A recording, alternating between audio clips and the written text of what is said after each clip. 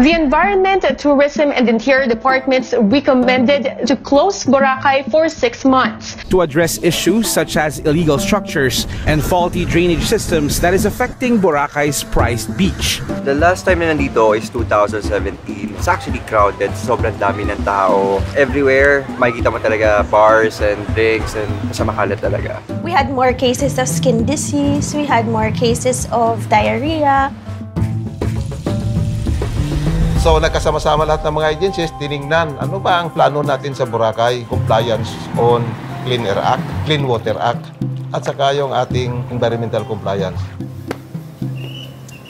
When they started demolishing, we saw that there was action, that they put their money where their mouth is. Lahat ng nagamit na tubig ng customer, we collect it through our sewer lines, and then it goes through a treatment process sa treatment plant. It was nice that it happened. Finally, Boracay got the attention it is in deep need of. I think a lot of work was done during the closure. The water is clear, the oceans are clean, there seems to be a lot of wildlife returning. We had for the first time in 10 years, we had turtles hatching on the beach a couple of days ago. During the closure, you could see like the eagles came back and everything that we have had for a long time. Pumasyal pa nga yung mga kondito udanding, galing na Cebu.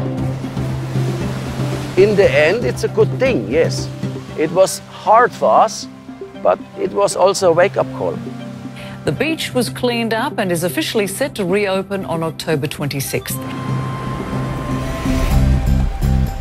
Wala lang na kumakain sa beach, bawal ng manigarilyo. Gumanda yung isla namin as in bumalik sa dati na ambience.